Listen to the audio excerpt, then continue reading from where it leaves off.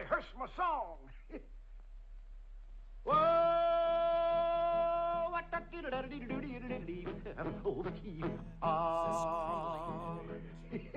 kind of pretty before it gets started. I was making shit up at a point there. All right, Porno, give it to me. Shave that porcupine before you eat it. This invaluable book includes the way you eat it. Step-by-step instructions on how you eat it.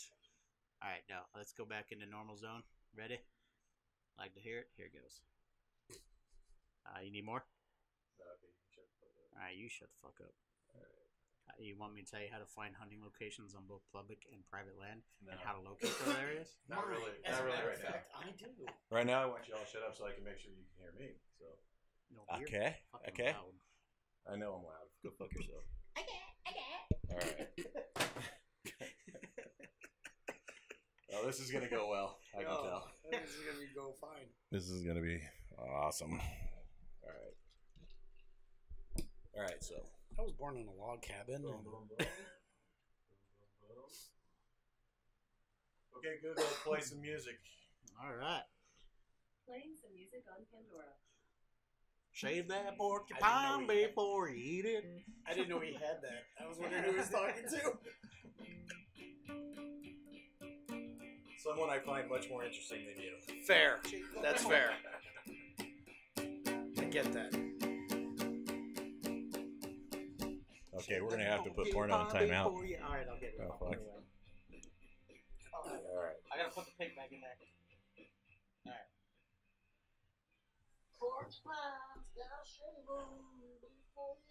All right, 3, 2, 1, go. MDP sessions number whatever with Honu Fox, Mr. Paintball himself. 14? Somewhere in there. Something like that. I don't know how to fucking count. Hano's here visiting us in San Diego for the week. He's on a little workcation. How's that going, fucker? It's good. Yeah, Get to check out paintball fields, and we've done some riding. been doing it the right way, right? Yep. Zipping around on motorcycles and checking out paintball fields. Not a bad way to do it. In particular, he has an event coming up in December. December 1st, 2nd, and 3rd, we're doing Dead Legends 2, which is going to be a giant paintball park in Lakeside, California, which is right outside San Diego. Yeah, we don't have to go anywhere. It's Yeah. awesome. Right I'm here. excited, dude. I'm so excited. It's seriously about it. 20 minutes from here, Yes. so it worked out really It's good. perfect. Yeah. And I went and checked it out today. We're gonna have a really cool game. I'm gonna be able to put a lot of really neat stuff into it. Nice, nice. Well, let's get into the history of Mr. Fox. Hanu, where did it all start? Where'd you grow up, man? I grew up right outside Chicago, a place called Palatine, Illinois. Cool little place, fun. My parents still live in Palatine. I spent most of my time there before I moved off to Wisconsin to go to college, where I met Lonnie. Yeah, your better half. Way better half. Right on. Yeah. Smarter half. And then you guys spent some time living in Florida? Yeah, we went down there. She was going to law school, so I moved down there.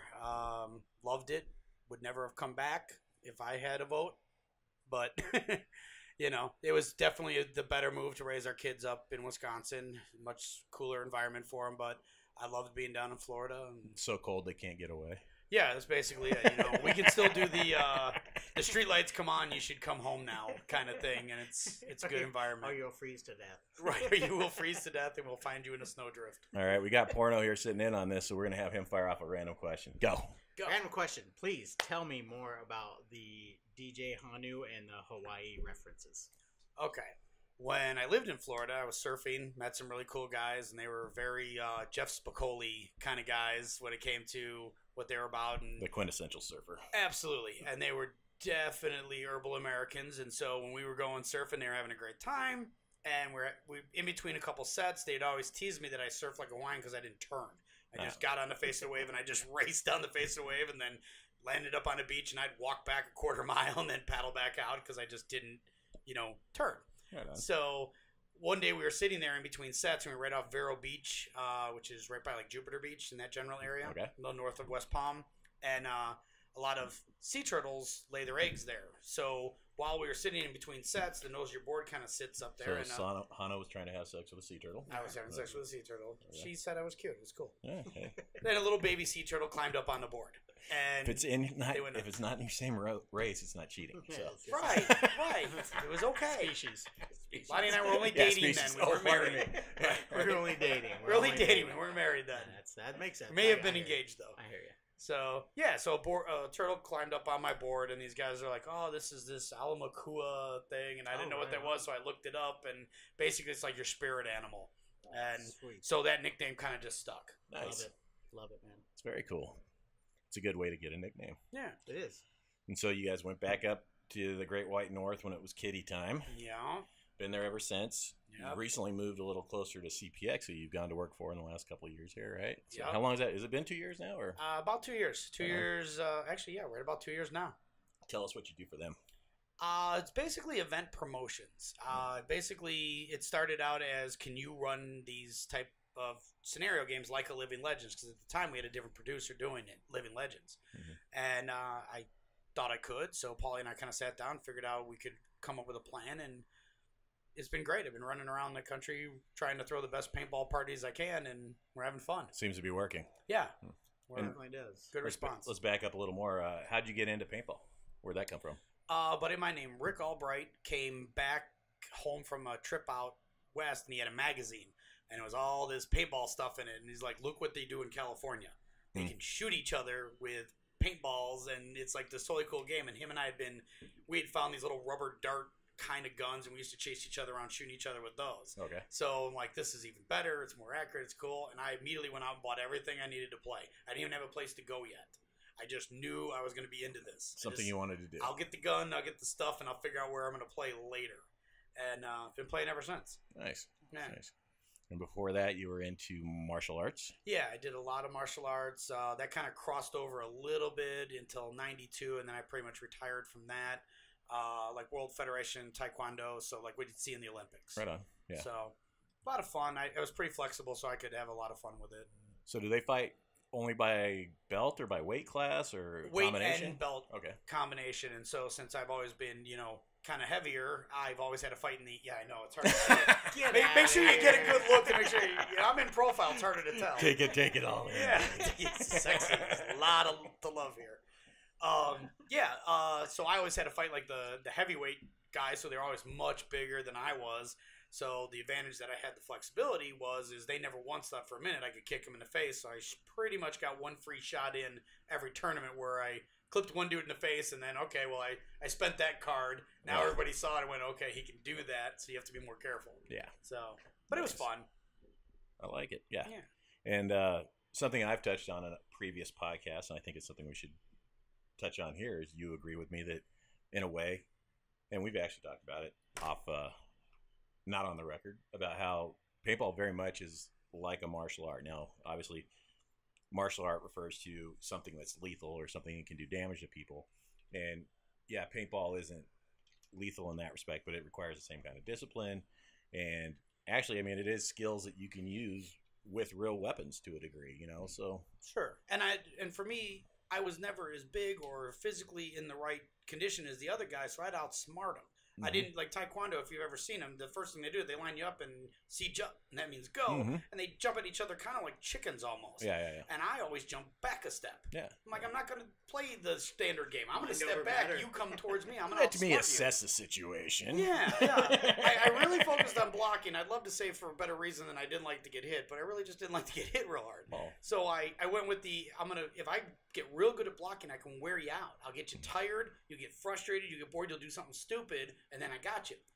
That standard jiu-jitsu play, that's standard actually with a lot of martial arts. And I know when I started with Taekwondo in particular, which is one that you've practiced, it was almost all defensive right off the bat. Like, it was all blocks, and all your flexibility to be able to move away from stuff. Way before they started teaching us any kicks or any throws, it was all this fucking upsweep gay shit, fucking trying to block stuff. And I'm like, no, I want to fuck people up, I want to learn how to not get his head off. Is that in the first class? Wrestling's similar, you know, like you got to watch for leg sweeps and anything coming in, or right. I mean, you have to kind of learn to protect yourself before you can even really start learning the other stuff, or you're just going to get beat up out there. Yeah, you know, you haven't learned how to stop it. Doesn't matter how much you know. Yeah, I mean, I tried to forget most of that stuff, but like, I mean, that's where when I got into it, especially as like one of the smallest guys in that. Really, we got rid of our phones and jackass hair. Like, see, we were good. My phone. That's right. It's official MVP business. Official. Robert, fuck off. But no, that type of stuff is a lot of stuff that Billy and I discussed was, you know, being able to, especially for paintball players in general, they seem to be. I guess more talented than in other items, and this is why another reason why we started MDP was just simply because there's so much more talent in people that play paintball and excel in it. There's, you know, they do other items such as like martial arts, and they do dirt biking and mountain biking and whatever else. They excel in pretty much anything. We talked about that too, like amongst some of our crew local. That you just start noticing that. It's just a mentality that you take into everything. There just seems to be a thing that's in your head that you're almost pathological competitive, and it doesn't have to be like overt where it's like so like you don't have to be a jerk about it, but you just see every challenge in front of you as I have to be the best at this, and I can't let it go. I think it's human nature to a degree, you know, and it's definitely a hardwired. It's part of, you know, like.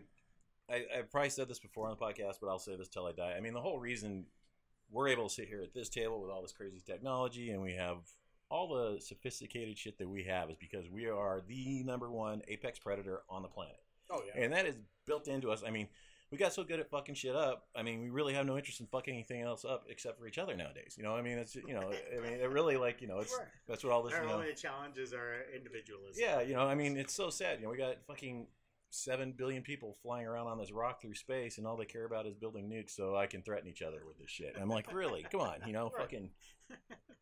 And it all goes back to that, you know, it all goes back to the alpha fucking apex predator bullshit, which we need. We definitely need it there, but we need it to be able to control that thing. And, and paintball is you're hunting. It's a great the most outlet. intelligent animal on the planet legally. It's not like. It's that very important step below crazy. Oh, where, yeah. You know, and whether it was with you or you two against each other, if we were doing one-on-one, I would go out there with the sole intention of I have to beat them. Whether I do or don't is irrelevant to me. I would have to try. Yeah. Oh, yeah. You know, there's that whole aspect of what people don't realize is that recreational paintball will always be the #1 source of why this sport continues to grow. Yeah, absolutely. And it's a lot of people don't realize it because they'll either go right into, everybody calls it speedball, I guess. Yeah. Like tournament ball. So I never did it, but yeah. So the weird thing is like you get a lot of fun time and a lot of learning out of the recreational side before you go into speedball. You want people to enjoy it definitely before they go into speedball and learn, you know, type of, you know, standard movements or enjoy it.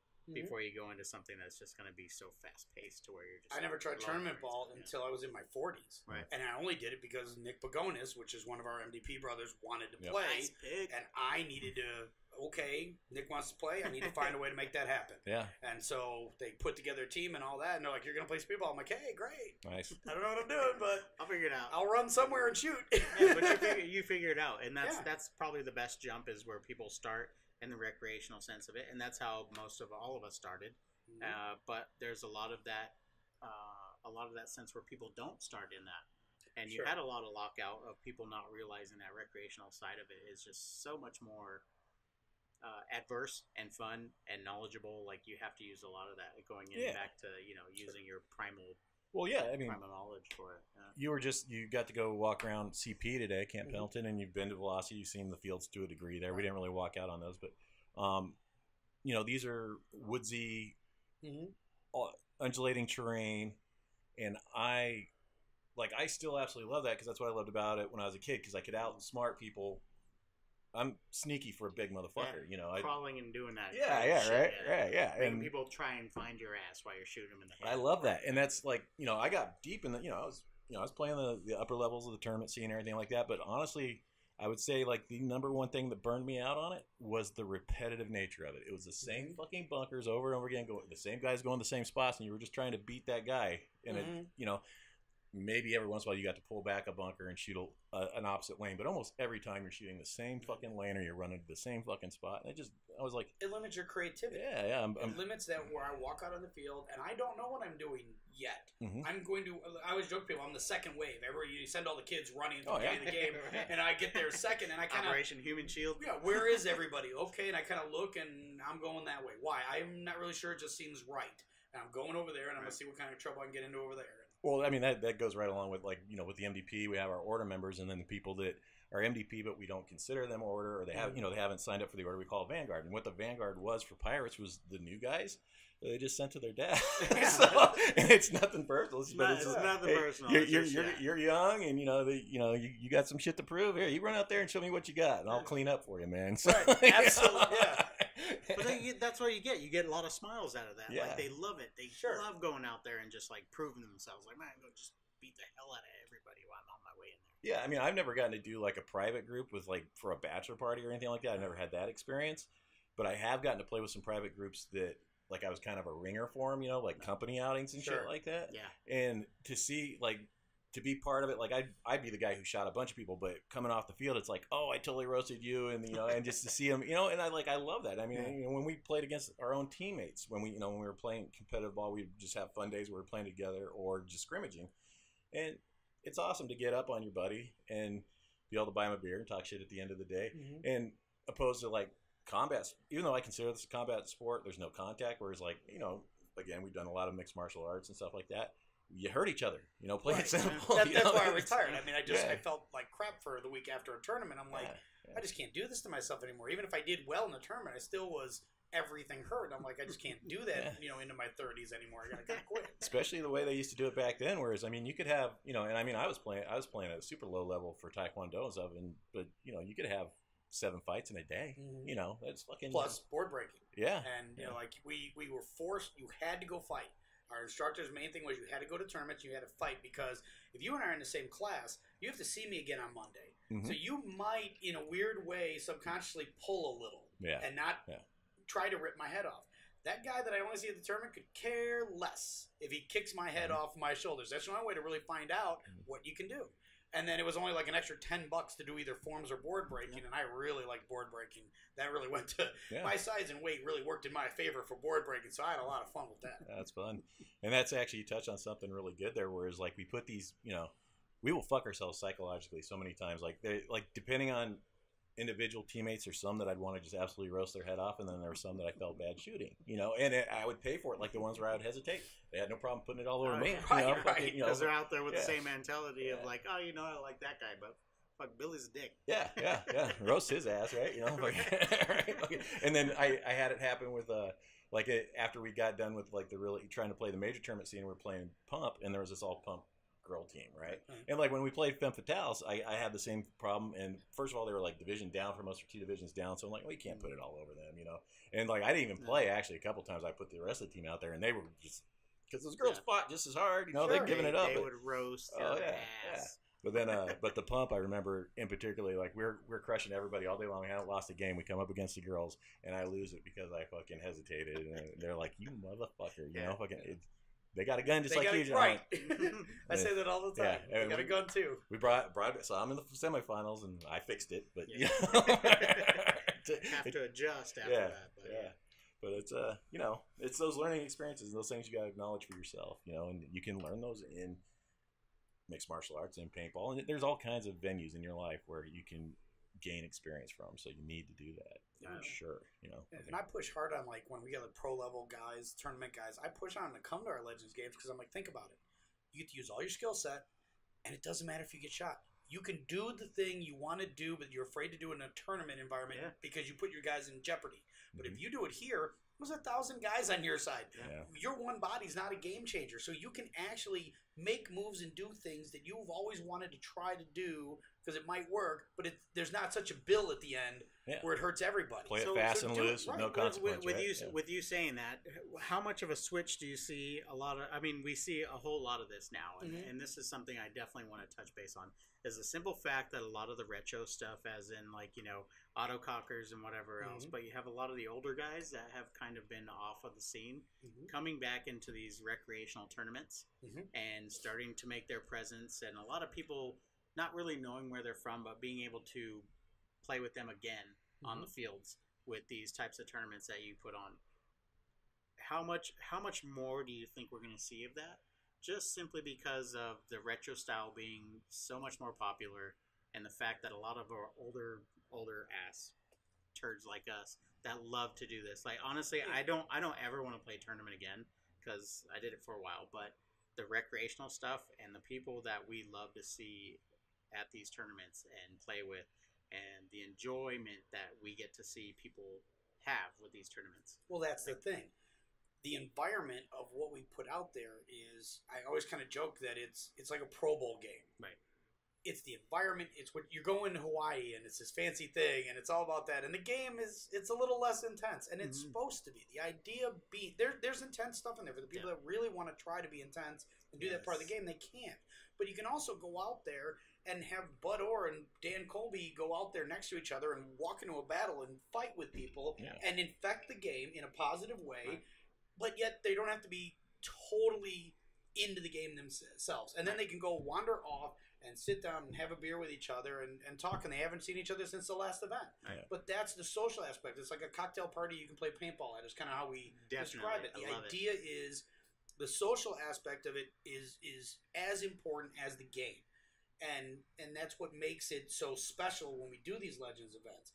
And I'm the biggest nerd in the world when it comes to paintball. When I'm standing next to Dan Colby or Bud Orr, I'm like, that's Dan Colby, that's Bud Orr. I'm shooting a paintball. I got a picture. We took a 10-year-old out, me and Dan Colby, and the 10-year-old was very nervous about going out. We went out and they got a picture of, and it's got me and Dan Colby both standing over either shoulder shooting. And his dad's like, you don't know why this picture's cool, but someday you will. You don't understand what you got going here. This is really cool. Good stuff, I love that. I love that fact about what is continuing to go on through rec tournaments, but they're getting bigger. Yeah, and the population now. Even Living Legends. What was Living Legends at this year? It was a little over 1,900. We averaged between the years. And we lost a little there because we're getting it in other satellite events, so we're losing a little bit at the home event.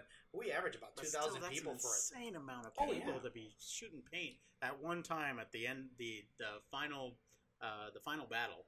Yeah, the final battles are that's the main thing everybody knows about, and it's the beauty of the Legends game is anybody can play. You can have the highest pro level guy, the number one gun in tournament paintball, can play that game and affect the game, and a dad and his 10-year-old son with rental gear can find a niche in that game and do something that matters and affects the game. And the cool thing about paintball, and especially it definitely applies to scenario paintball, is the fact that there's so many microcosms and smaller games inside the game. Like, for example, I don't go out of my way to do a bunch of the missions or anything like that.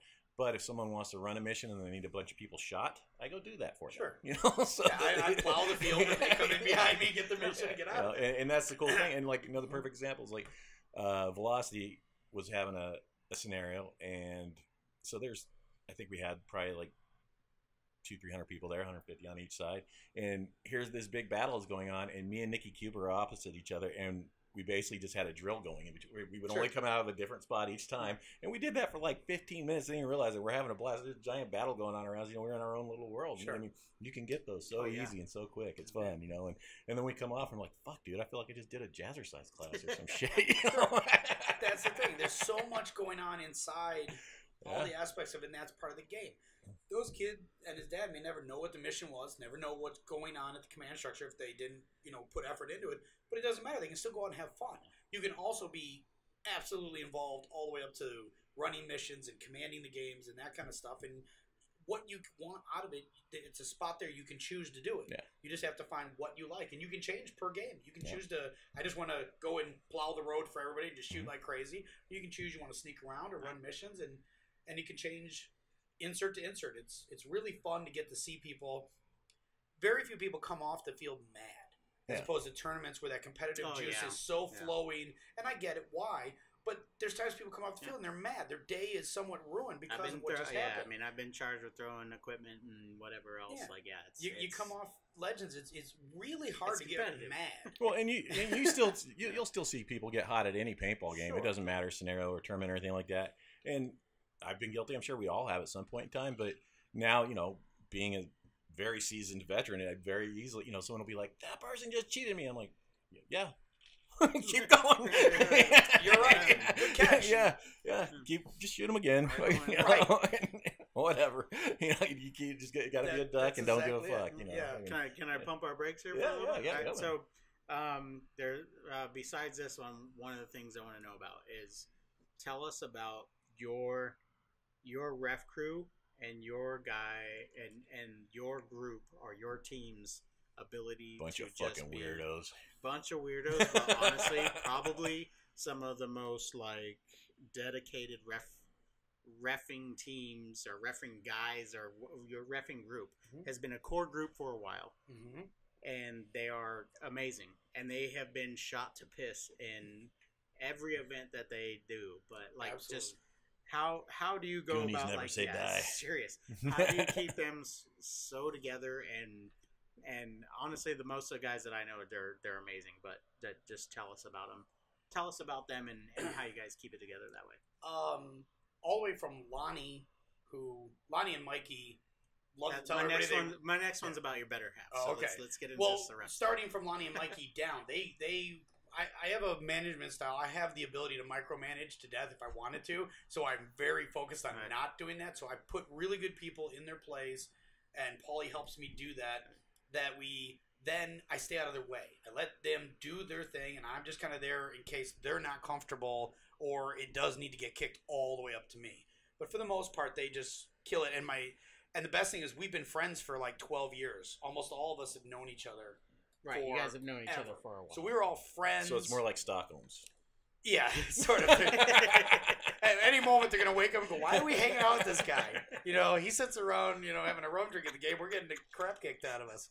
But that's kind of it. We've been friends forever, and a bunch of them had gotten into the tournament scene and UWL scene, and then they got into reffing the scene. So they got very comfortable reffing. So I just happened to have some of my best friends in the world that also were very dedicated refs that were also scenario players. So they knew how to do it. Right. So when I go to write a game, I involve them. Here's what I want to do. How can we score it? Because that's actually like one of the hardest things when we do this is like, hey, I want them to do this crazy thing, but we need somehow a matrix on how to actually, judge whether you did it or didn't do it. Right. For example, we had Billy on a hobby horse at Dead Legends last year.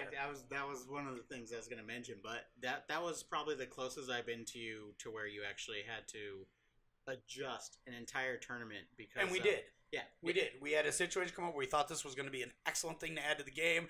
Everybody's going to be into it, and the entire field, with the exception of like one or two guys, hated what we did, bonkers, and it went horrible wrong. And you make that move. You make that decision right now on the spot. I can either force feed this to you, or I just make it go away. Right. And I made the call to make it go away, and it overall worked out well that way. Besides the weather, it was an amazing event. Right. Well, there's only so much shit you can control, So. And other events, you interject something, and people go nuts. You're like, wow, I didn't think that was going to be hit that well, and they love it. Yeah. It was awesome to be up there, though. Like, that was a great event. Yeah, it's cool. It's a cool field, cool spot. Yeah. And it's the moments. It's the moments in everything about these paintball trips is the moments that happen that you remember forever. Well, to touch back on the fact. Oh, go ahead. Sorry. No, I kind of want more on your refs. Okay. Just simply because the guys that I know, and they're probably never going to be able to sit in the seat.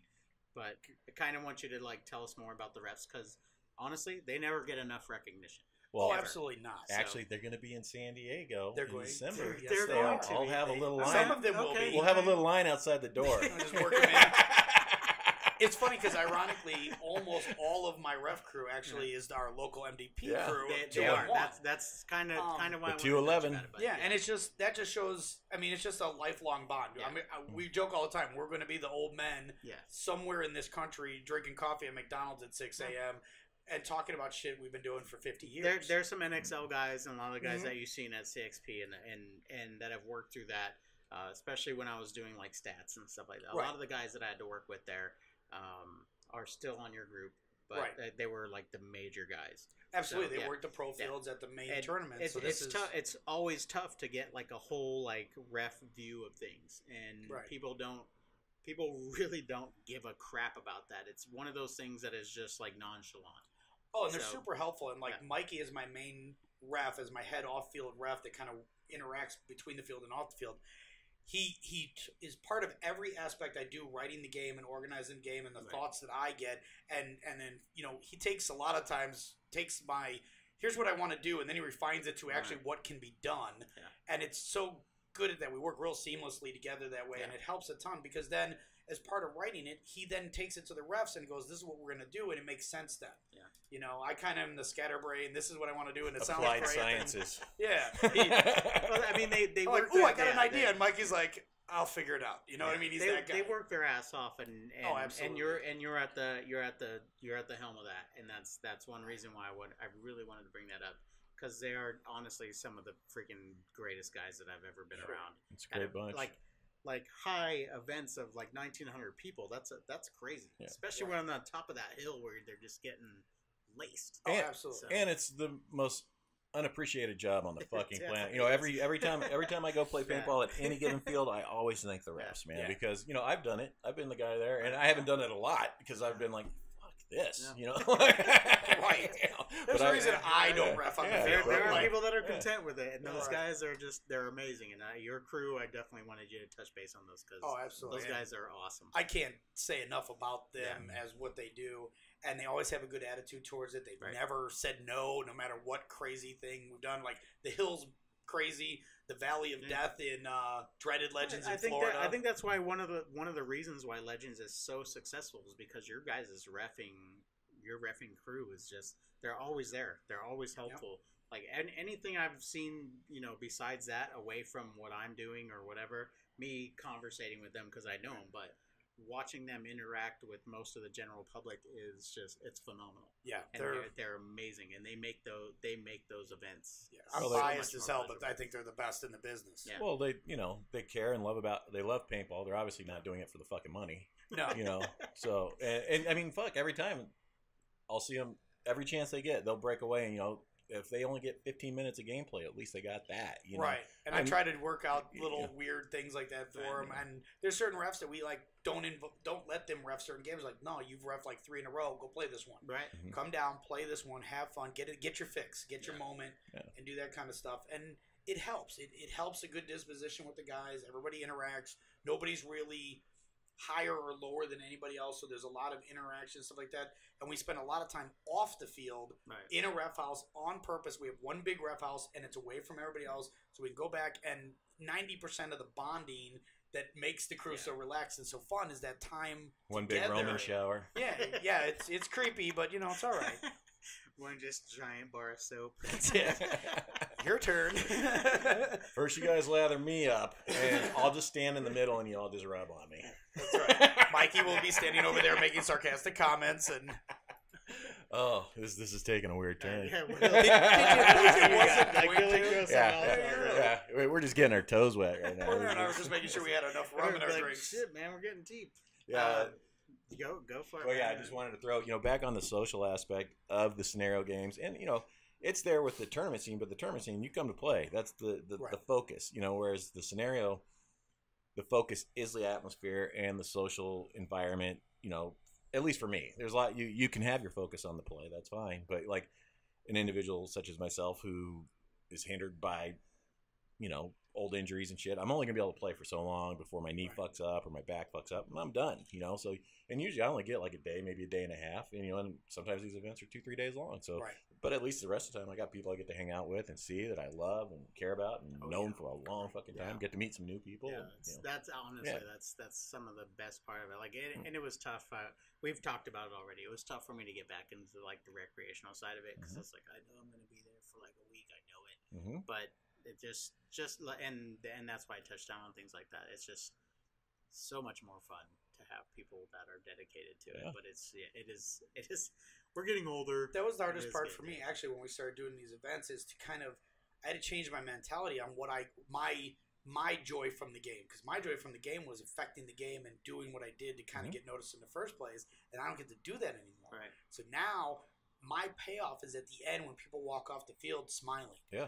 And it took, I mean, honestly, it took a little bit for me to totally appreciate that, because there was a little bit of like, man, I want to be out there. I want to be doing this. Yeah. Right. You know, but you can't. I mean, you just can't. You have stuff you have to do. So, but I've really gotten more comfortable with it now, and I love it. And that smile when they come off and they're like, I can't wait to do it again. You're like, that's it. It was worth it. Every single minute was worth it, because they're coming off smiling. They're happy. And you get that a lot from the Legends events. Like Right. you see that constantly, and it's every event, every one that we've been to, and like everybody that we even the newer people that we meet up or stay there a little longer just to shake hands and tilt one back. Just the whole meeting before on they the go, top of the hill thing and shaking hands at the end of the game. I mean, think about the sportsmanship. You have been beating the hell out of each other for 2 days straight, and then the final thing we do is put you in a very small, condensed area and let you really tear into each other. And the second it's done, they go up on top of the hill and they shake hands and congratulate that guy for having the guts to stand across from me, because I'm a good player and you're a good player. It took some coconuts to do it. The award ceremonies are spectacular. Yeah, I just love the nightlife during it. The award ceremonies, everything there is just it's above and beyond. Yeah, hats off to the Dagnios. I mean, they're the ones who really, they created this vibe with this style of game, and then the people that they hire and that work with them that help continue that, Right. Because, I'd been to a lot of scenario games before I came to Legends, and I got there, I'm like, okay, this is the way it's supposed to be. This is 100%. Right, I mean, I came to Legends 1 as a player. Yeah. And I'm like, this is the coolest thing I've ever done in my life. This is so neat. And it just shows where they came from. They picked up on something that nobody else had picked up on.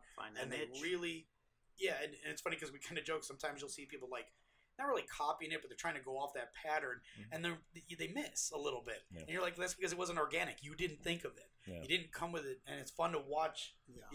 Paulie's a genius. We all know Paulie. He's just genius how he does it. Mike's nice and the mellow, calm one that helps me kind of like think of things to do. Yeah, there's definitely some bodies in the basement there. Right. They're the white and the wheat. Dad still scares the crap out of me, which he should, And I mean, all in all, I couldn't ask for a better situation. They absolutely picked me out of the crowd randomly and went, we're going to do something with you, and opened a ton of doors, and it was the best thing ever. I'm glad you kicked those doors in. It's nice, man. It's been fantastic. So. And that was the beauty of it. They opened the door, but then I had to do something next. You know what I mean? Like, you I open the door, go in and do this, and then when you've proven yourself in this room, we'll open another door for you. And I can't thank them enough. And they were great at mentoring too, especially when you make mistakes, because you do. No matter what you're trying to do, what your goal is, you're going to make mistakes. And have somebody to sit there like, they don't come down on you. They pull you aside like, look, this is. You see why this went horribly wrong, right? Don't do this, and this is a better way to do it. And they really helped guide the whole thing, and it's been great. Yeah, they understand that it's being constructive is the only thing that's going to help there. Yeah, no, definitely. Like it shows. It shows for sure. So I know your next question was something involving Lonnie. About the better half. I love that lady. So you gotta go further. You already said how you guys met, but we got to know more about like how your guys's. I hate saying that. How y'all. how you guys have gone where you're at, and why she is just. Yeah, my intention for this, when the whole time I've envisioned a podcast with him is with Lonnie. Both here. Because this is the weirdest aspect ever. She's not here. Yeah, right. And that never happens. Yeah. I've never met another couple that were in like December, always, attached at the hip. We'll do it again in December, but I want your take on that, on exactly how you guys met, where it went. Just give us a quick calendar on it. What are we looking at, Billy? There was a bar. The cat wanted to be in the fucking video. The cat has been stalking me all weekend. Don't get near me. We met at a bar in Oshkosh. Her best friend and my best friend were dating. So her and I kind of got coupled up while they were all being, romantic and all that shit. The third wheels. Yeah, absolutely. So we were just kind of talking, and I made some smart-ass comment about whether she looked good in a bikini or not, and she made a really great smart-ass comment back, and I'm like, all right. I'm liking that. There's something here, right? Yeah, I'm like, all right, we're going to play a little verbal tennis back and forth. And we spent the night just, bouncing smart-ass comments off each other. And I'm like, this chick's totally cool. She is like the funnest person I've ever hung out with. Awesome. And we were friends, both dating other people for about a year and a half before we actually decided Fucking sluts. Why are we dating other people when we enjoy each other's company so much? Wisconsin force. Yeah, I do hold it over her head that she pursued me. I like to hold it when she's looking at me with that "Why are you so dumb?" look. I'm like, your idea. Yeah. This whole thing was your idea. Right. Remember you bought this package. Yeah, you came into this willing, and of course her answer is, "Well, I drank a lot." Right. Awesome. So yeah, and she's been great. She, everybody says they want to marry their best friend. She'd be my best friend whether we were married or not. We would hang out awesome, to this day. She's just totally chill. Yeah. She just hangs with everybody, goes with the flow. She has done so many things to move bills around, juggle days off, all these things to put me where I need to be to get where I am. That's good support. There was just no way it was going to happen if she didn't find a way to put me in the right spot at the right time, and it was never easy, and she found a way. She's just so cool. Awesome. There's no other way to say it. I mean, it's like all romantic, all love. We don't do that. You're cool. Yeah, you are the retard. You're the coolest girl. You're the coolest person. You're a cool retard, oh, and she's like, I got this. Yeah. Like, hey, honey, I got an idea, and you just watch her go. Later, I mean. Oh, you just had that happen last night, yeah. Right? It looks good, though, hon. See, palm tree, it looks really good. Yeah. You gotta love my boss is like, he gives me a little bit, he's like, did I buy you a tattoo last night? I'm like, yes, you did. And he's like, classic. Love you. Thanks. That's awesome. Yeah. Man, Go for it. back on the social aspect again of paintball, like, I was on the fence whether I was going to go play Decay this weekend or not. Just plain and simple, it's always hot as shit up there, and I have a bad knee, and I didn't, I was like, I'm going to go, and then it is last hot couple, as shit right now. Yeah, you've been working up there, so you know. It's Yeah. hot as shit up there right now. Long story short, my knee's been fucking up, so I'm just like, no, I'm not doing it. But I am still going to make the trip out there just to see people. Right. Again, the social aspect. Got to see the friends, and We gotta shake hands. Yeah, Up there. we're heading up there. We'll matter what, talk about talk this after this, but Yeah. I want to go with you on Sundays. Yeah, That's it. Yeah. Have a good time. I'm actually hoping to hit up Carlos Robios and see if we can get a motorcycle ride in while we're up there. Oh, But he just had a baby, so we'll see. Oh. We'll see. I like all of this Has plan. he sold his bike yet? Oh no, he just got the bike. Yeah. They just like a month before the kid popped out. How awesome is that? I'm like, yes, you go. motherfucker. So good. Just cover it and like hide it. Right. So Let her put laundry on it if that's what's going to make it work. Yeah, he scored, man. She's cool as shit. They work really good together and they're getting their family going. It's awesome. But yeah, hopefully we can get That's it right. it.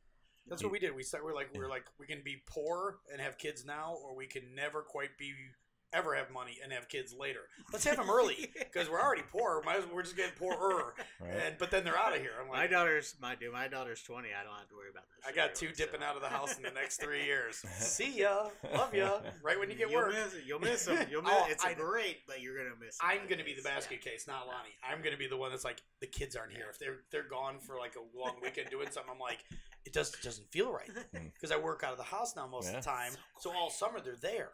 And we're talking, we're hanging out, and they're 15 and 17, so they're fun now. Yeah. It's guy stuff. We watch movies, and a girl come on and her top will come off, and we're like, yeah. And Lonnie's like, really? I'm like, yeah. And like we'll joke about that. And let's do this to irritate mom stuff kind of thing. Right. And so it's a really fun time for us with the boys. It's that fork jab. Oh, is that bugging you really? Let's rev that up. Awesome. And it's fun. So then they went back to school, and I'm like, it is too quiet in this house right now. I'm like, yeah, it was weird.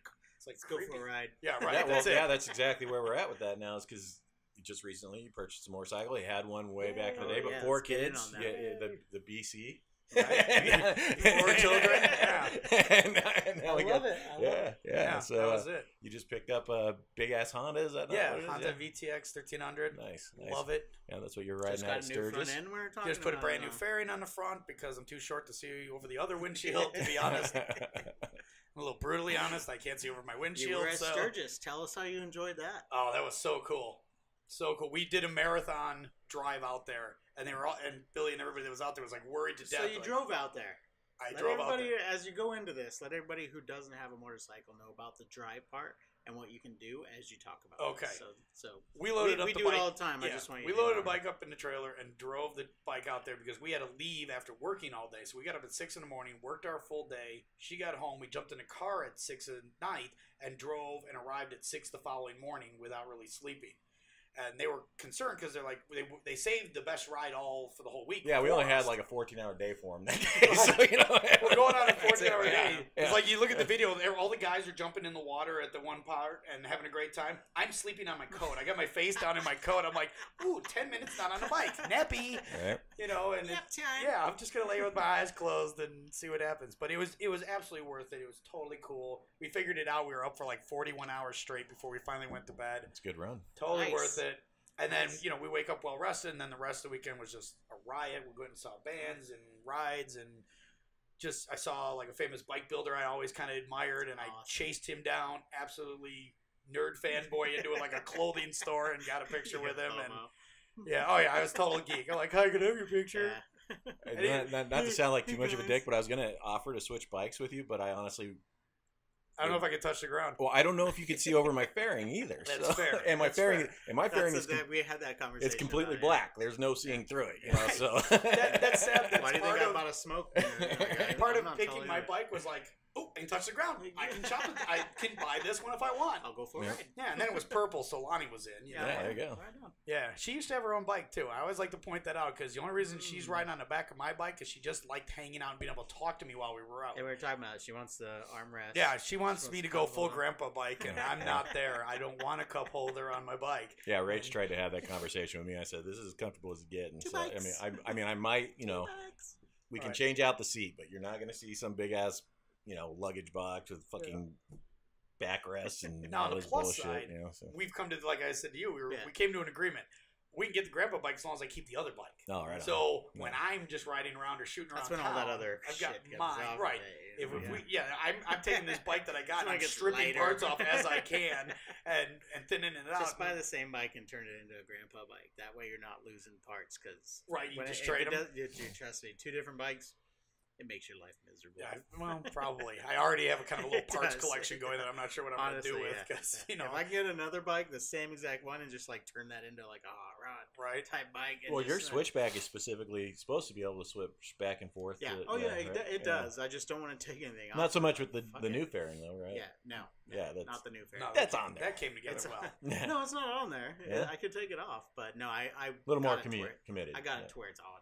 Yeah. Right on. Yeah, but no, like same shit. But I think honestly, like, man, having a shovel head and a fucking and that bike, I can't. I would rather be able to I'd rather have a Dyna and that switchback and be like, okay, this is great. I can switch that over, jump on that bad boy when I want to do that, or whatever. The shovel's got you by the balls because it's family piece and no, it's going. I don't want it. If you want to buy it, fucking. Oh god, it's going away. It's been so fun. I'm gonna sell it, but that's it. I truly didn't know how much I missed riding a bike until I got back on one. I'm like, I make excuses to go to the store for Lonnie. Yeah. She's like, oh, I need this. We'll get it tomorrow shopping. No, I'll go now. I got home from a 14-hour in the car from running endless, and I hadn't slept more than like 4 hours a night. I had an 8-hour window to sleep before I had to catch my flight to come here, and my new fairing had come in with the brackets, so I quick threw it on the bike and then went away for a half an hour just to make sure it worked. Kind of held my visit up yesterday because I got my new mirrors in. So see, that's it. And I got home. She's like, "You really went for a half an hour ride?" I'm like, "Yeah, I miss my baby." You start fiending people. You know, I mean, just like getting lightheaded. We talk a lot about paintball, and you can, especially when you have the drive, you can really miss paintball really quick, miss shooting at people, and absolutely same exact thing with motorcycles. Like you get kind of itchy and just like, shit, I need to go for a ride, and I don't give a fuck if I'm going anywhere. You know, it just happened to me. Like I told you, just on Sunday, I was in kind of a weird funk all day and just couldn't get in a groove, and I was trying to do work, couldn't do anything, and then I'm just like, hey, Rach, I'm gonna go for a ride. She's like, where are you going? I'm like, yeah, no. I'll let you know when I get there. That way. South. I think south. Yeah. So what do you think as in like people going there without a motorcycle? Oh, you could totally do that. Yeah. You could absolutely go there and have a very, very fun time without a motorcycle. I mean, the rides are cool. I'm not going to say they're not, but any of the rides we do with the bikes, you could follow in a car. And when it's not just the rides. The rides are cool in your car, zipping around in turns and all the curves. And plus, we get to lots of destinations that are cool and get off the bikes. The bikes are a means to get there. So the rides are definitely vital, but and another thing is there's a ton of rental stuff there. Like they got Can-Ams and they got Vanderhalls and they got those spaceship fucking things. I don't know, but they're all they all have 3 wheels and they're semi motorcycle-esque where you're in the elements, but you can drive it on a car license. So if you're there drive there, rent one for the day, have it all lined up. Sure. So one specific ride that we are happening to do, and you can do that and experience it that way without having to go through the hassle of getting a motorcycle license or worrying about trying to ride a bike on 2 wheels. You got the stability of 3. It's just like driving a fucking car. It really is. You know. I'm glad you got to go there. It's great because I'm leaving from here next week, right? And I go home. I'm home 2 days, and we're going to go do the Dragon's Tail run in Tennessee with like a bunch of the East Coast pirates. Yeah, we're going to go do that, and I live in the right spot in the country. I'm like, I can do that one, and I can do that one, and again, hey, honey, I got an idea. Right. Okay, what do I got to do? And she figures it out, you know. And it's funny because, like, just to touch base on what you said about the vibe thing. I really like you guys, but I gotta pee. Yeah, Paulie breaks that out. Paulie actually, that just shows how much he thinks of that stuff. He actually makes me go to play local paintball games just to go play.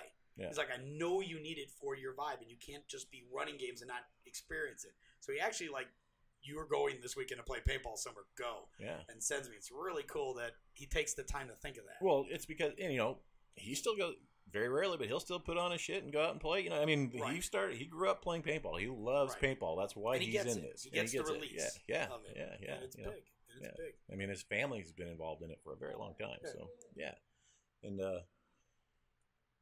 we could go on that one forever. Let's keep talking about motorcycles. Motorcycles. So we've been riding since we've been here. Yes. What have you thought of that experience? So cool. Yeah. Yeah. The bike was it the barnacle, black barnacle? Yeah. Is that what we're calling it? Yeah. It's cool because it's funny how you tried another bike. It's thinner, lighter than my bike, so it's way sportier, and the handlebars are in. So like the first time we went riding, I'm like, okay, I'm a little slow. Billy's motoring away. I'll catch up in a second. I kind of get the feel. Now we're just zipping in and out of turns, and it only takes a little while. And I love that bike. We're having a good time. Yeah, it's a pretty. I mean, picked it up from one of our order members. It's an older bike. It's almost 20 years old, but you know, it's been completely gone through, and it's running good, and it's kind of similar to.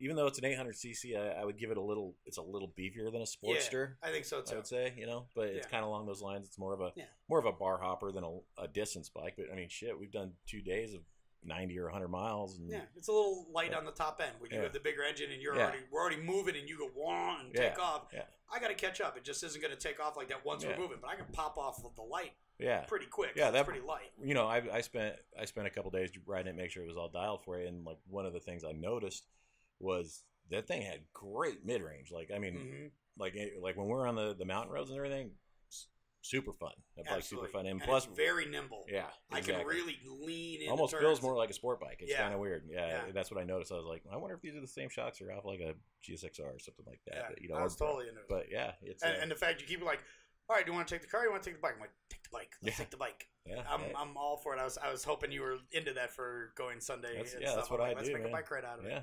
Because same thing at home. It just and my riding season's got due dates. You got a window. At a certain point, it's going to get really, really uncomfortable on the bike. I'm back. How was your pee? Did you? Is there a big sense of relief? I peed a gallon. Totally should have to make me know where I'm drinking when I was out. What are we at? What are we at? Or do we have more? Because we can keep rolling. All right, awesome. Because I want to get into the thick of it. Let's get into the thick of it. So I mean, it gets too long. We can make a part 2, but I mean, fuck, I've run an hour and 45 minutes on this one. We're only let's run it. So under that idea, you senior DJ Honu Fox, how do you feel about, or how have you been like influenced by MDP, and how do you like to? I don't want to say project it onto other people, but try to let people. How do you give them your virus? How do you give them your virus? How do you let people have an itchy sensation? Just after what you think of what Billy has brought to us and what we've all had the train leave the station and let it run. What do you have to say to everybody else? That's too much. I know what you're going for. Yeah, I got you. Go for it. Well, I told Billy relatively early in the process of hearing about MDP, I'm like, this is the group of people I needed in my life that I didn't know I needed in my life, because I was doing a lot of these things on my own when it came to what I wanted to do. But it's one thing to want to go do an adventure, but it's not as much fun unless you have other people that you can share that experience with. Those moments that you look at some guy you've known 30 years, and you can look at him, and immediately in your head you fast forward through every cool thing you've ever done with that dude. every time you see them after you haven't seen them for a while. And I think that's part of it is the whole, well, why not? Let's go do this. Well, what if it doesn't work? Well, what if it does? Yeah. I've always been a what if it does kind of guy. I pretty much give off a fairly good positive vibe. I just like doing anything new. Go to a restaurant, try something I've never tried. Why? Well, it might be great. Well, it might be bad. A lot of that. I have clearly. But just stuff like that. Like we were joking, I have a rule. When we go to one of these events, you can't eat at a national chain. You have to try something that's only local. Right, yeah. Because when else is it going to come up? Yeah. I took my kids in a helicopter because when else is that going to come up? Right. Try everything once, do anything you want that's fun twice. Yeah. We've done a lot of that to where we've actually gone to events to where you can't even just get away from that area. Right. So when you're able to do that type of stuff with what you do, that's an awesome feeling because you can at least experience something within that area. Like you guys are just talking about, just the motorcycle ride. Like you got to see a lot of San Diego from coming from Billy's house to just dying. Like you see a absolutely. Good portion of it. So no. And then the thing about MDP that I find so intriguing is it's a whole group of people that have that same thought process, that same mentality of, let's go. Of course we're going helicopter riding. Of course we're going rock climbing. Of course we're going to do this. Right. Why wouldn't we do that? As opposed to, you have that group of friends like, hey, let's go do this. And they're like, and they're not into it. And that's fine. That's for you. But like, I don't want to binge watch a television show if I can do anything else. I mean, I'll do it, and winters are long. That's when I do that. Right, yeah. But that whole idea of go do anything else is better than sitting on your couch. Right. And finding a like-minded group of people that have a real mellow vibe, and they don't care what you're into. I could be totally into motorcycles, and another guy in MDP doesn't have to be into motorcycles in the least. Yeah. But he gets why I do. Mm-hmm. You know what I mean? Because it's the same mentality. It's that same Even background. if he's following you to like, hey, we're going to go to a bar that we've never been to, or hey, we're going to a restaurant that we've never been to. Right. Again, that's something that we do a lot of. So awesome. And it's the same mentality, and it's across the board. You start talking to people, and they all nod their heads. Right. They're like, I get it. I'm into that same idea. Good idea. Right. And what if it sucks? Well, then that's a moment. Yeah. That's a moment in time that we'll remember. Boy, that was a bad idea. That didn't work out at all. Yeah. I'd much rather say, I wish I hadn't have done that than, shit, I wish I would have done that in my life. But, every day. Yeah. Every day. Yeah. Every day. Nobody ever tells a story about, gee, I wish I watched more Netflix, before I died. That never comes. And if it does, that's good for you, but not for me. No. That's my last breath. I want more Netflix. I absolutely want to look at each other and be like, turn the TV back on. One more time. Oh, the Friends theme. Why'd you turn that off? And those people are out there, it's different strokes for different folks, but that's not us, but I knew there's. You never know. We can always find like a international soap opera watching. Well, modern day pirates. You never know. You never know. And I'm not judging. I'm not. No. It's just like the whole. That's the best thing. It's not. This judging. is your thing, and this is what makes you happy. All power to you. All I want is people to be happy. I hate crappy people. They're no fun at all. Yeah. Be happy. And I don't want to be pigeonholed. That was a big part. That's why we're an adventure society. We're not a motorcycle club. We're not a fishing club. We're not a hunting club. We're not a paintball club. We're an adventure. We're just a big social club, really, but with vetted members, so we know we can trust this fucker. They're not going to sell my kidneys, at least, depending on how much. We get those. I've never been there, but I just want to make sure that my guys can handle that. Yeah, right. Absolutely, and you guys obviously you started this thing, so you get it more than anybody else. It's you start picking these guys out in the crowd. You can almost see them when you walk into a room. You're like, that guy. That guy's going to go do something stupid with me, and it's going to be awesome. That's a pirate. That dude's going to be a pirate. He doesn't even know it yet, but he's going to go off on this crazy-ass adventure with me, and we're going to have so much fun, and I don't even know what it is yet. I don't even know what we're doing yet, but I know it's going to be random great. likeness. Yeah. It's just, it's incredible how often you find it. It's crazy. Yeah, I mean, in developing these concepts, it was really more out of frustration than anything, because I'd see so many, there's so many things that have so many components of what the MDP does, but they're lacking the key things to me, and that's perfect examples I could give you is the Freemasons or Elks or something like that. They have a giant sense of community, but all it is fucking buffets, right? Right. They all get together for big group buffets, barbecue, and then they have requirements, and you have to believe in some kind of deity or something like that, which. No, we can't. No, let's not fuck our lives up with that kind of shit, And then the same thing with motorcycle clubs. I mean, there's some awesome motorcycle clubs out there that do a lot of really good shit and everything, but it's only motorcycle clubs. I mean, only motorcycles. You know, perfect day. I drive my motorcycle to a paintball event, play paintball, go out some weird dinner. Like we were talking, like you're in California. We're taking to this Mexican place because it's like the best food ever. Then we're gonna drive motorcycles home, and I'm gonna sit down and drink rum with my friends who are into drinking rum. That's a well-rounded day of awesomeness, and that plan may change the second we get on the bikes. That may be the plan walking out the door, and the whole thing can change. And all you can do is like, let's go. Yeah, I mean, we do that a lot. Way back in the day, fucking like, and I love to see it because like I didn't know Chewy until like 2005, 2006, but like way back, like early 90s, 2000s, I would set days like that. That was like my goal. I'd be like, okay, I'm surfing in the morning. I'm riding my motorcycle to the paintball field. I'm playing paintball. As soon as I get done with paintball, I'm heading up the mountain and going snowboarding all day. And you know, and how many things can we pack into this fucking weekend? You know, and not that you have to be like that, because like especially now, I have to recharge my batteries quite a bit. You know, that's a real thing too. You know, I mean, but even that can be its own adventure in its own way. Yeah. You can have an adventure on your couch when it comes to just chilling out because you're planning the next one. Sometimes there's some downtime to get ready for the next big one. Yeah. You know, because as soon as I'm done with that motorcycle run, well, then I just have paintball games ahead of me that are a few months out. Well, now I got to actually work. But that's adventurous because I get to think of all this crazy stuff. What did I always want to put in a paintball game? Boom, I get to throw it in there. And if it doesn't work out, well, we'll find out. We'll work it out. Change it. Yeah, we'll change it. We'll come up with something. You know, I did a bunch of stuff at Endless Legends that that could have gone either like you're going to love this or they're going to hate it. You know, because we put a bunch of like layered puzzles in there, and like this mission only laid up to the next one, and led to the next one, and the next one, and then at the end of it, you got a 3D puzzle to put together. And I never had so many people swearing at me with smiles on their faces, and I'm like, all right, they're smiling and swearing. I'm calling that good. That's just how we're communicating. We're good. Right. You know, and they loved it, and they really enjoyed it, and it could have been good. It could have been terrible. You don't know until you do it.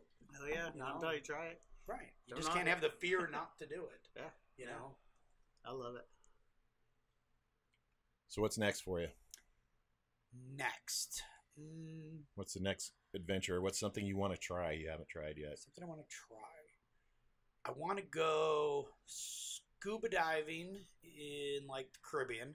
Right. I've never done that. I've done snorkeling and stuff in Florida when we lived there. I've never actually like legit gone like scuba diving with turtles. I have a Honu thing going, so I would love to be able to go swimming with turtles. Actually, we have something really exciting coming up. The wedding. Oh, yeah? The wedding is actually the next big personal thing next. Every 10 years, I give Lonnie a chance to re-up. So last time we did it was at Oklahoma D-Day. All right. And they actually filmed it for Soldiers of Paint. Oh, yeah, I remember. So that was on Netflix. Yep. And this year, we're going to do a pirate wedding down there. And Dana Turner and Helm Member is going to actually be the official of it. What is this? At Friday night at Dreaded. We're going to get remarried. Well, I guess I'm going to Dreaded. Yeah. Yeah, right? But wait, there's more. When the event is done, we're going to ride down to Miami on motorcycles and meet up with John Navarro and some of his friends and stuff like that. Off of work, and then we're going to the Keys for the honeymoon. Oh, I'm taking I'm taking way off. Yeah. We got to go buy some lottery tickets. Yeah, we're riding motorcycles to the Keys. Well, see, and that's it. That's how much pressure we put on our friends. Like, I'm ambitious. Lonnie and I were like, well, we're going. Any of you want to go with? Awesome. But like, we're going. We've already kind of booked our rooms here and there, and we're set. Our this party's is where I'll planned. be this date. This is where I'll be this If y'all date. want to come along, awesome. We'll figure it out. You know, somebody. cool. You know, I'll be drinking rum awesome, here on this day. Would you like to join me? Awesome. That's a fantastic. That's a fantastic idea. And it's just fun. It was just a silly idea I had for Oklahoma D-Day to surprise her for our 10th anniversary, and it was funny and it worked out kind of cool. So I'm like, that's it. We're doing it every 10 years. It's awesome. See what's happening. I like it. I guess we have something to do next year. Right. Let's start planning. That's it. Old asshole, you got damn Dead Legends, and that's in December. But I put it right outside. Well, actually, Paulie put it right outside your house. I just went, great idea. My job is like, how much more time off do you need, bro? Like, Right. Well, and that's it. That's part of rotating our refs. So I'm lucky I have so many guys because they're like, really, all my vacation needs to go to your games. I'm like, yeah, no problem. Tell your wife it'll be fine. Pretty much. You know, but so Well, it's not like you're traveling to places that suck. You know, I mean, hey, bring your wife, and that's what we do a lot. Yeah, squeeze we a day do a in. lot. Yeah. They're like, well, I can't go unless my wife can come because she's really kind of adamant about it. All right, well, she can be a base ref. She doesn't know how to do it. We'll teach her. Yeah. You know, that's the whole thing. It's such a family vibe of our group. Learn. Yeah. I mean, if I can do it, it's not brain surgery or anything. I mean, it's just paintball. I have to use my hands. Yeah, you know, and you can always see them the first time to do it. They're so nervous, and they're like, "This isn't very hard at all." I'm like, "That's why we can do it." All right. Not too much involved. No, and it's fun, and they're just part of the craziness. Awesome. We actually had Jody hang out at the ref house. Him and Mama Bear came to the ref house out at Endless, and they're just kind of, I mean, even in a group of MDP, they were even spending like the first half an hour just kind of like wide-eye watching us. Like, this is what happens when, you know, as much as we're friends, you still jumped into a crowd of people that have known each other for 12 years. Yeah. And it gets weird. Yeah, and, you know, it was the after game. Everybody's happy. Everybody had a good event. Rum time. And time to get loose. They're just kind of watching us, and they're like, Jody's like, that's it. I'm reffing the next game I come to. I got to be part of this because it was it's so much fun. Imagine what people. Well, the San Diego crew has a very, very weird, sadistic inner circle. It's called the Gay Boys. There you go.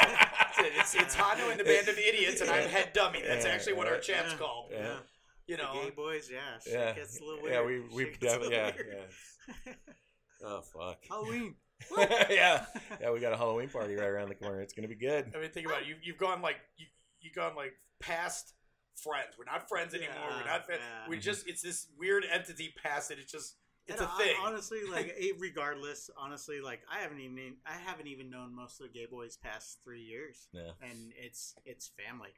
And I think that's the best thing about what we do within like modern day pirates. Whether it is the guys that you have known forever. I mean, how long have we we've probably known of each other for a while, but we have not like really, I guess basically like just been in some kind of like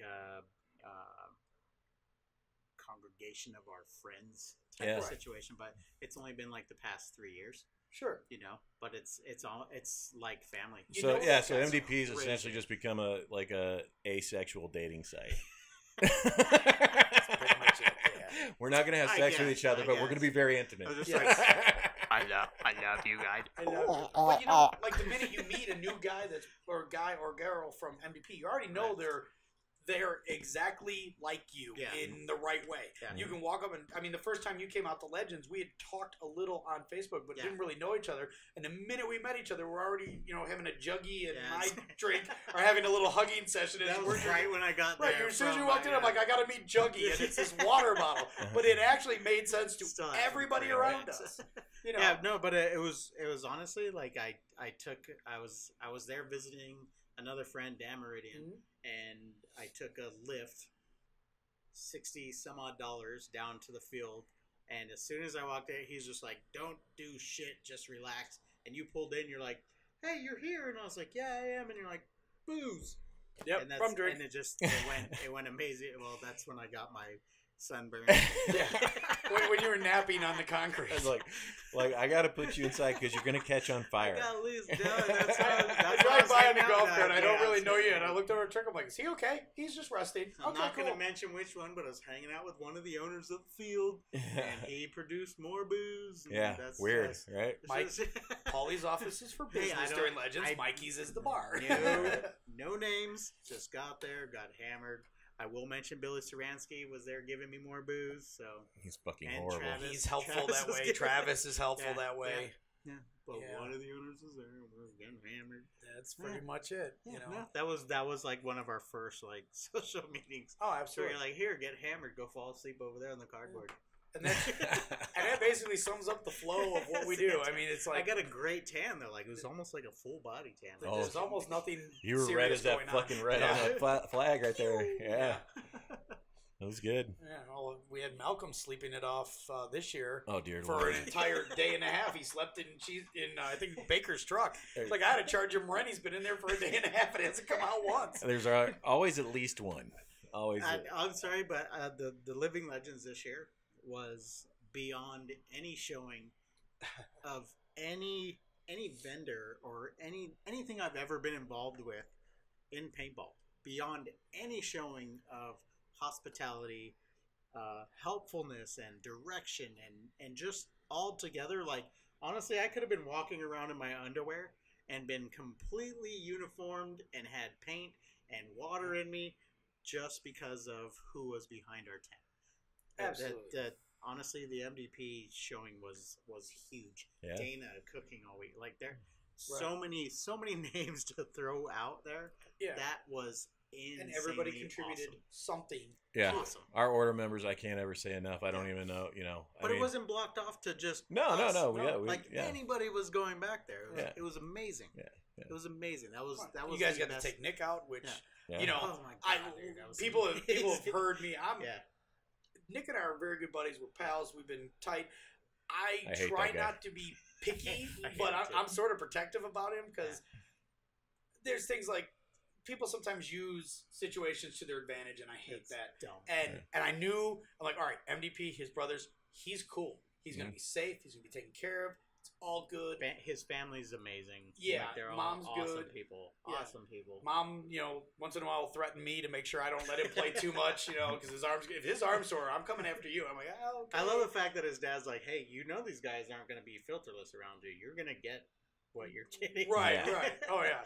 It's awesome. I love the other that day he fact. was supposed to come Yeah. play paintball with us, and he had to actually go do an event for March of Dimes because they were doing something with him. And he was being such a little bitch at home that I'm talking to his mom on a text, and I'm like, well, give the big guy a hug for me. She's like, I'm going to slap him in the head if he doesn't quit because he just wouldn't let it go. So I'm sending him a message on the side. I'm like, you better quit, dude. I love talking to him like FaceTime, or not FaceTime. I do video message. Yeah, the Facebook Messenger. Like everybody walking behind him, he's just like, jeez. Right. He gets so annoying. I'm like, dude, your mom's never going to let you play with us anymore if you don't quit. So The March of Dimes thing is... It's funny you mentioned it because he sent me the picture. He's like, I didn't get to play paintball because I had to get this bike, right? And I'm like, that bike's sweet. You still look like a faggot. Right.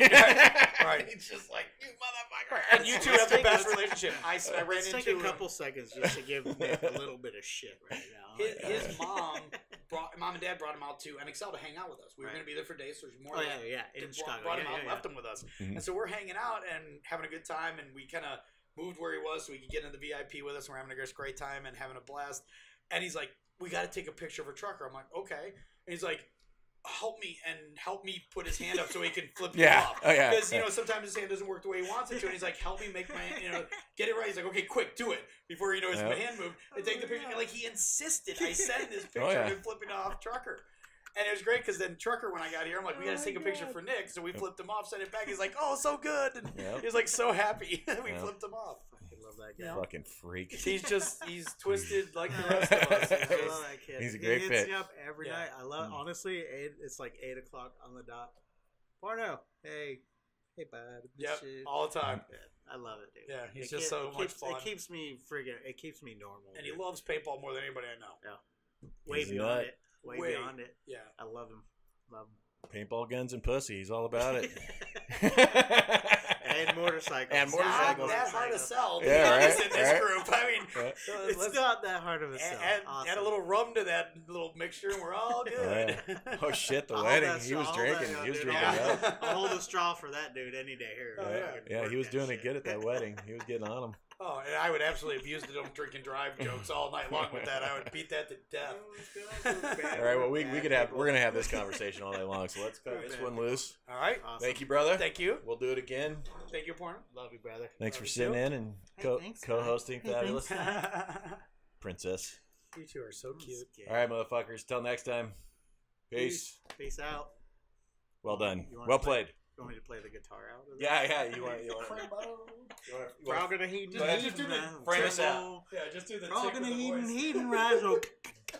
Cramble. And a revolver by his side. Crambo kills la la la ro lo ro flop do yellow bug too lot of that's the hard part right in